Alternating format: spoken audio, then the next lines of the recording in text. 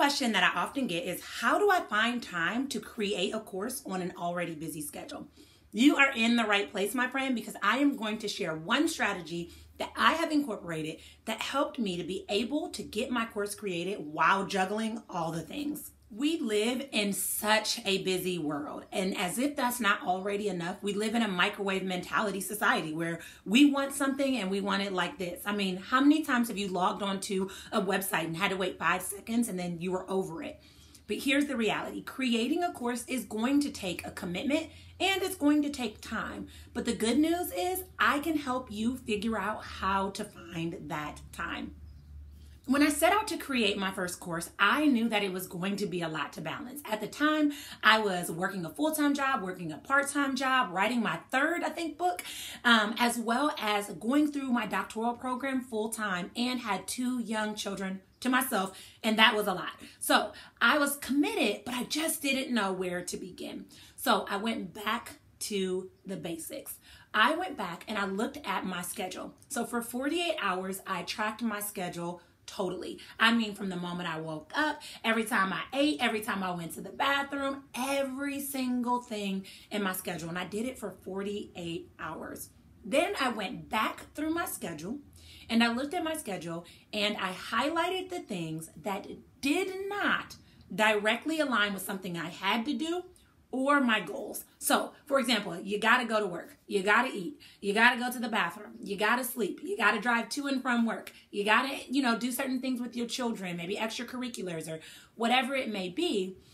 Those things need to stay. But then, to be honest, and if you're honest with yourself as well, there are choices that we're making every day that don't directly align with the goals that we have for ourselves. So these choices include, but are not limited to, scrolling social media, talking on the phone for extended periods of time, watching Netflix and chilling, everything else that doesn't directly align with our big goals. And so for you, it is your job to identify what those things are and to bring them to your awareness. After you've become aware of these things, it's super, super important that you determine that you're going to get rid of them. Now, here's where most people mess up. They're like, all right, I'm going to get rid of these bad habits, and that's fine. But what you got to do is, because we are creatures of habit, you got to take those bad habits and you got to replace them with healthy habits. So I'll give you guys an example. Let's say that every single night, this was my downfall, but every single night, let's say that you stay up and you watch 3 episodes of The Office and you're like, that is my time to just chill, just unwind and relax, and I love this show. Well, if you know that The Office isn't pushing you any closer to your course creation goals, then you say, okay, I'm going to remove The Office from my schedule because that just isn't getting me any closer to where I need to be. But more importantly, I'm going to use that same time that I commit to watching The Office and commit that to creating my course. If for you, it's that you go to happy hour every single day after work from 4:30 to 5:30, maybe it's you stop going to happy hour for a short time in order to commit that same time to your goal. Here's the reality. When we're trying to do something new in our life that we didn't originally have room for, that we haven't done in the past, it's going to require not only discipline, but it's going to require sacrifice.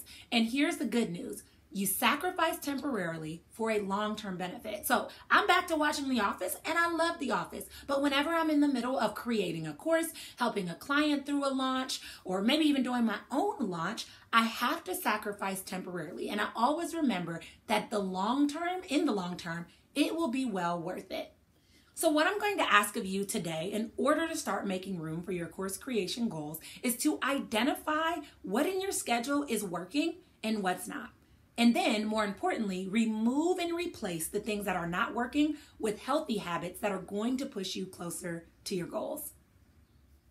Making this choice has been life-changing, not just for my course creation process, but just for me starting to incorporate more healthy habits. And so you're going to totally love this opportunity to start really redefining what your day looks like, to start redefining what you're investing your time in, and to start creating a future that you love and look forward to. So I challenge you to join me on this journey. If you are jump-started and ready to go and get your course created, sign up for my freebie below, where I'm offering you an opportunity to take your big idea, break it down, and determine a course that you can create based on your passions and desires and your level of genius that you want to share with the world. So check it out below. I would love to see you on the inside. In the meantime, make sure you hit like and subscribe, and I will chat with you guys later.